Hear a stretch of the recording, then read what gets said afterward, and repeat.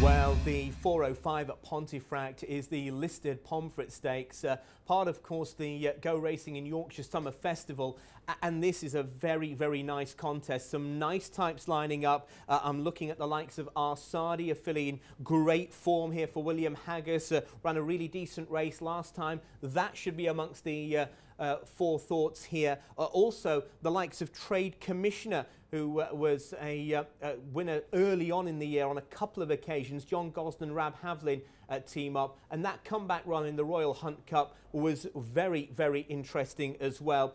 But with looking at a listed race, I'm going for Group 1 form, and I'm going for the Boys in Blue. It's Aesop's Fables in this listed Pomfret Stakes.